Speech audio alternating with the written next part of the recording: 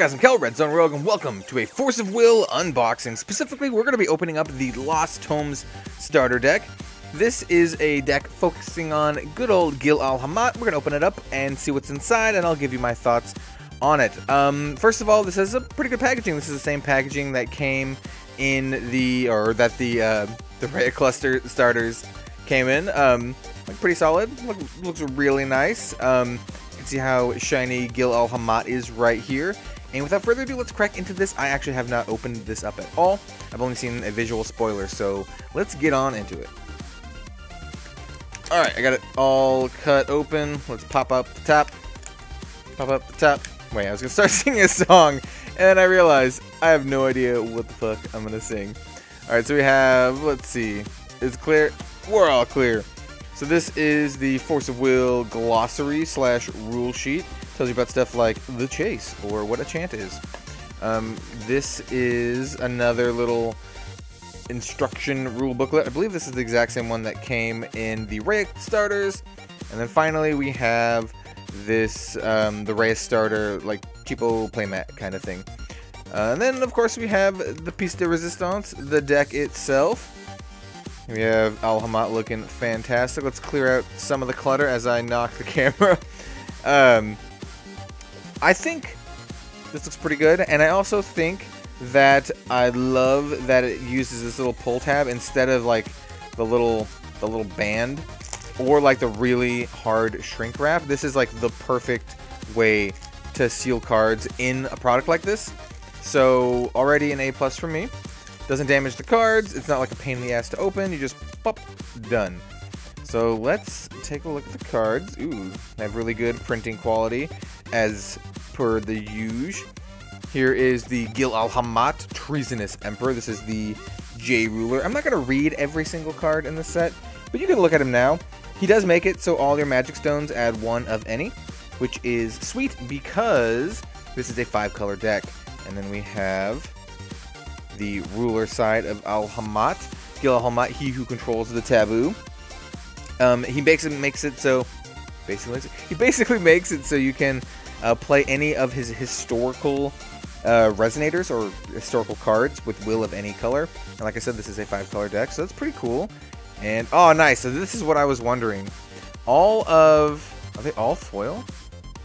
Okay, so it looks like there's a couple foil cards, and then the rest are full art. That's really sick. All the cards are full art. That's super sweet. Okay, so let's go over some of the cards. I'm going to just set Gil Al-Hamat down.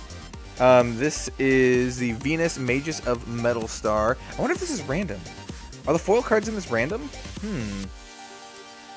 Interesting. Okay, so we have Venus Magus of the Metal Star, the most metal of stars. We have Scant Vision. This card is really sweet. This is, like you get to look at the top 5 cards of your deck, reveal up to 2 historical resonators from them, put them in your hand, and then put the rest on the bottom of your deck. This is a really cool card for this deck, and I love the art. We have Shayla, Tigris, and Kirik here, and then all of Gil Al-Hamat's, like, cronies. We have, like, I assume these are the 7 luminaries, and then we have, like, Rachel, and Scheherazade, and, you know, Alisaris. Good stuff. And then next up, this is a foil Viola, Treacherous Maiden. Viola's looking as fine as ever. We have a Blazer, the Legendary Thief. This is what he looked like when he was human, I suppose, and not a clown or a dragon. We have Al-Hamat's Ultra Magic Stone. Very cool. This is a True Magic Stone. The return of True Magic Stones. Pretty cool. True Magic Stones, you can only have one on the field at a time. Kind of like the Legend rule for Magic the Gathering, if you're familiar with that. And then we have just the rest of the cards. So let me just flip through these real quick, and then I'll go over them individually. So once again, we have the Venus Magus of the Metal Star. Pretty cool. She's like a good 1-drop resonator for the deck.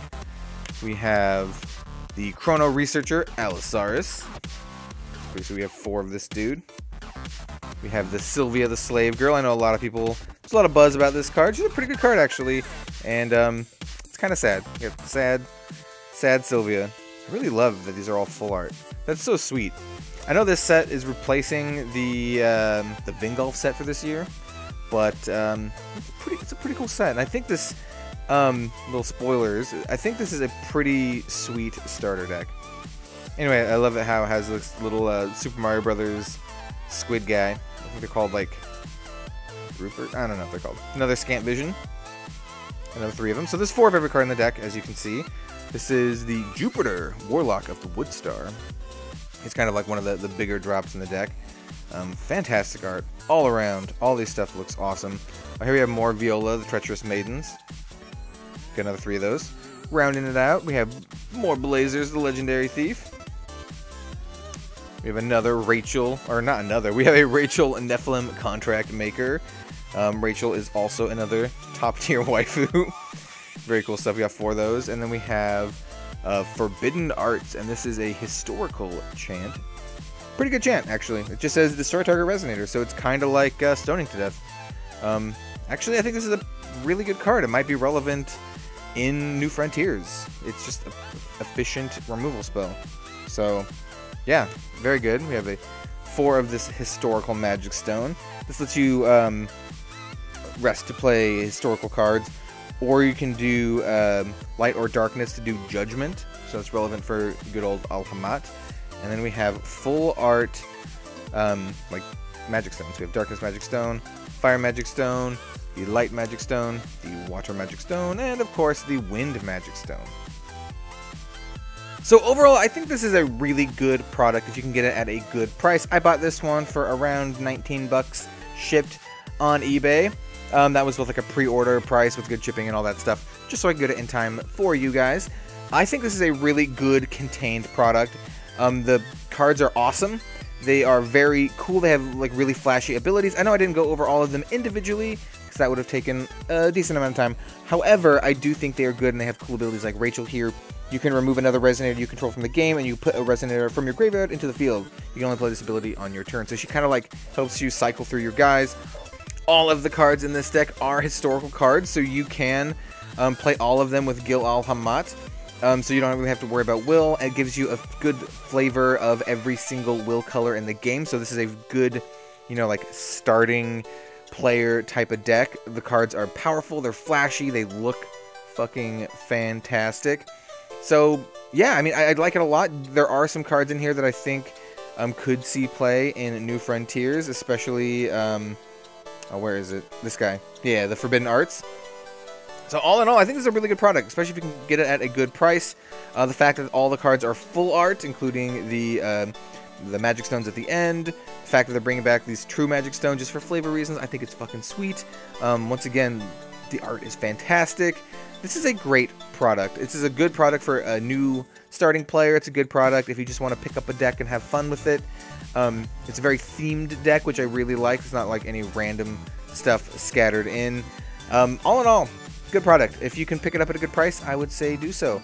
If you're a really competitive, like, New Frontiers player, maybe not. Maybe not. Unless there's some secret breakout card in here that I don't know of that's going to be, like, amazing.